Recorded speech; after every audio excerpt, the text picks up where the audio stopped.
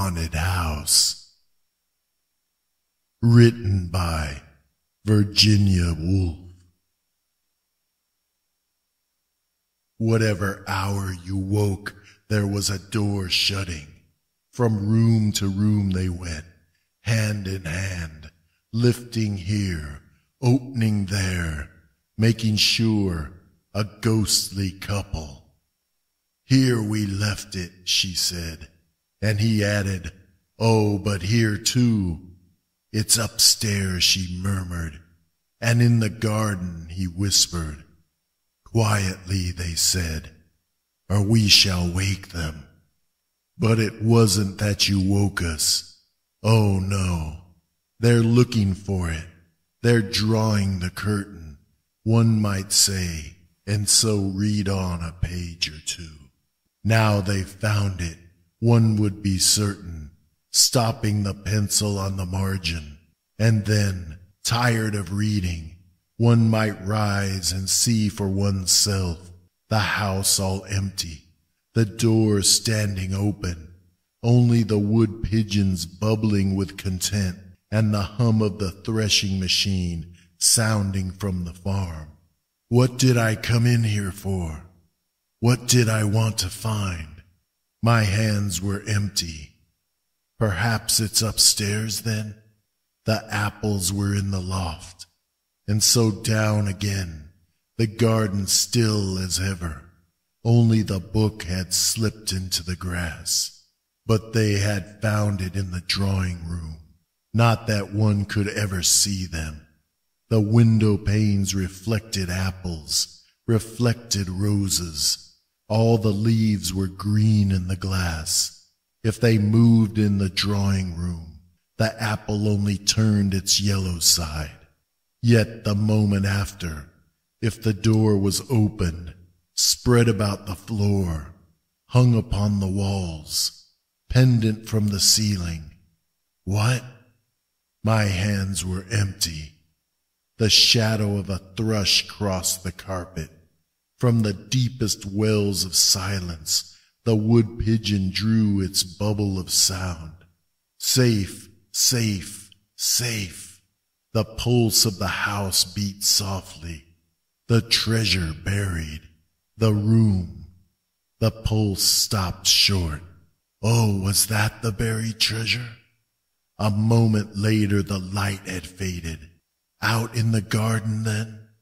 But the trees spun darkness for a wandering beam of sun.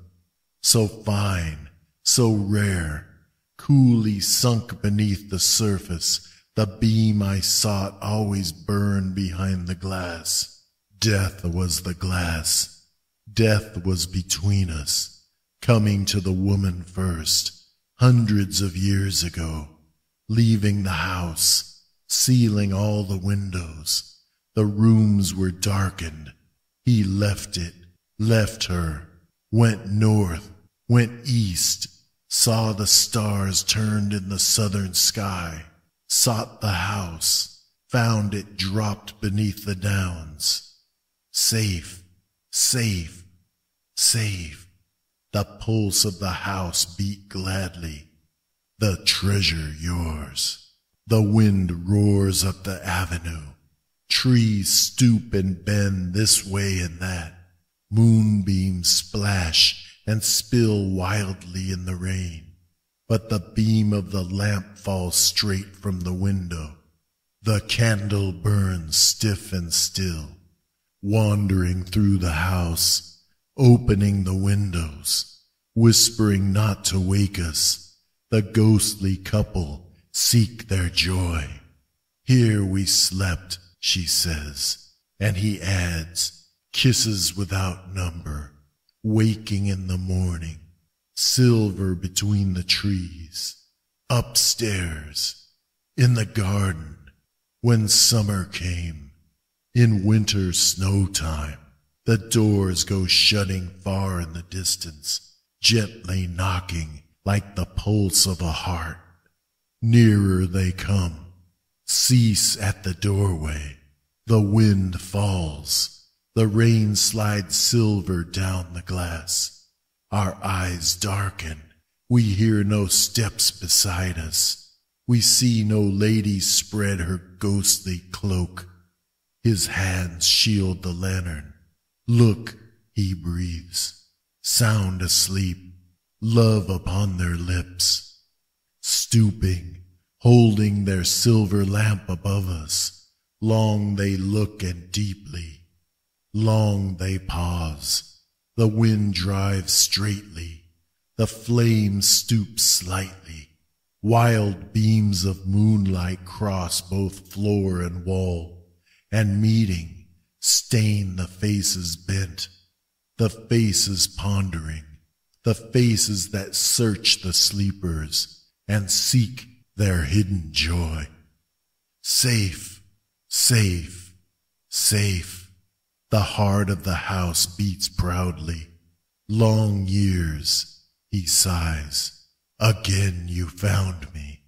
Here, she murmurs, sleeping, in the garden reading, laughing, rolling apples in the loft. Here we left our treasure. Stooping, their light lifts the lids upon my eyes. Safe, safe, safe. The pulse of the house beats wildly. Waking, I cry, "Oh, is this your buried treasure?" The light in the heart.